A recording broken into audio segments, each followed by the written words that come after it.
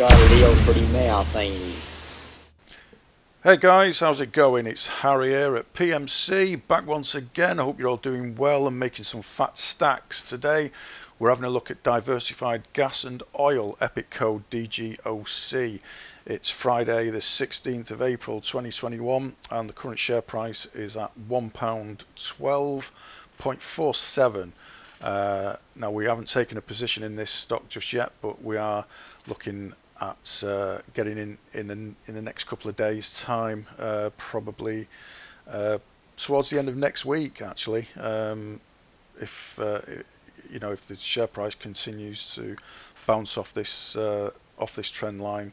I think by sort of Wednesday, Thursday next week, like I say, around the 22nd, Thursday 22nd of next week, by sort of 1:30, we should be hitting that 111 mark. So that's the sort of entry level that we're looking at getting in at.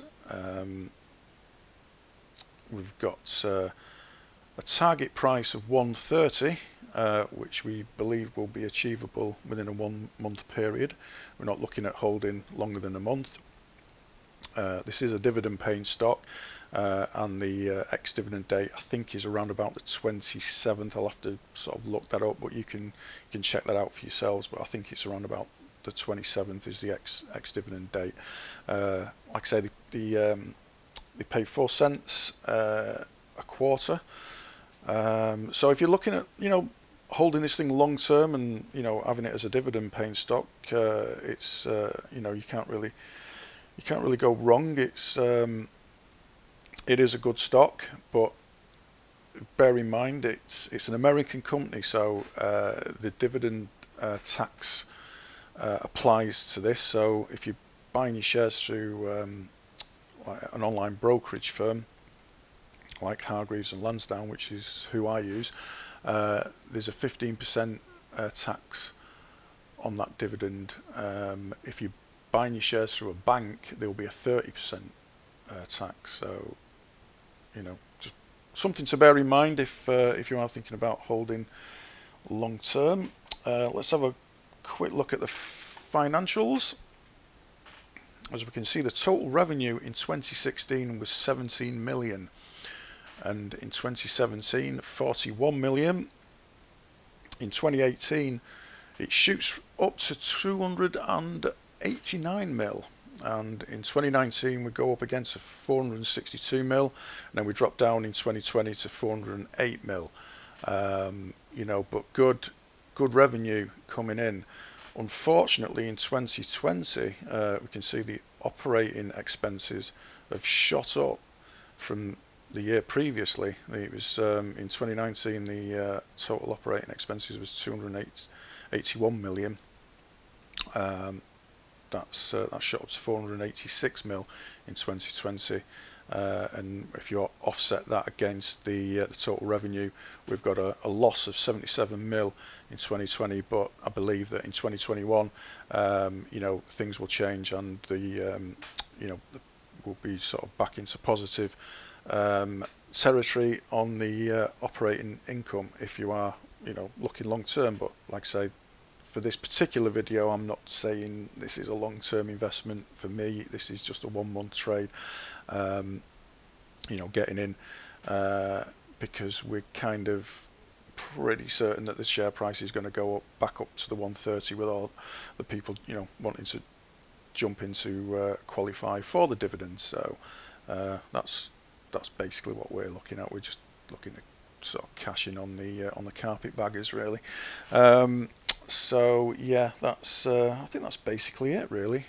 Can't really think of anything else on that one. For you guys that followed the channel on the back of the last video that we did on Petrofac, just a quick update for you guys that we haven't sold any shares in Petrofac. We're still holding all our shares in that one, and we continue to keep adding on the dips.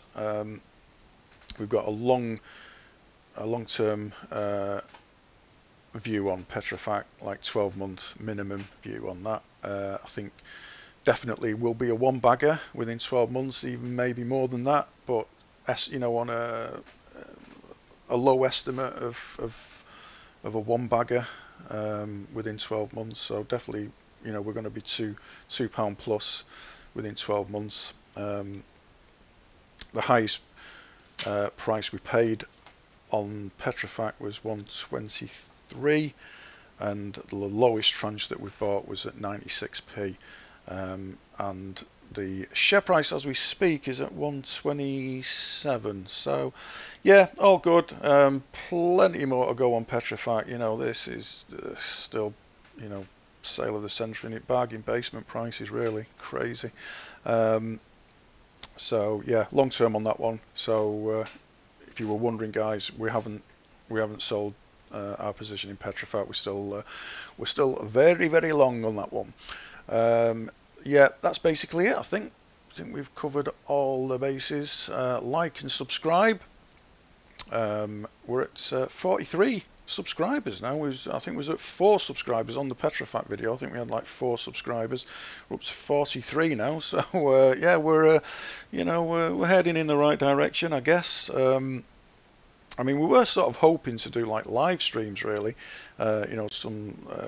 Doing some trades, like live streaming trades and things like that on like the day trades and stuff. But you can't do it unless you've got like a minimum of 1,000 subscribers. So we're way off that mark. So that's something, like further down the line, we're hoping to sort of do that sort of thing, get some live streaming done. But like I say, we need over 1,000 subscribers to to qualify for that. So yeah, please subscribe, guys. We need them subscriptions. Yeah, so thanks a lot for watching, and I will see you again on the next one. Cheers, guys. Take it easy. All the best. Bye bye.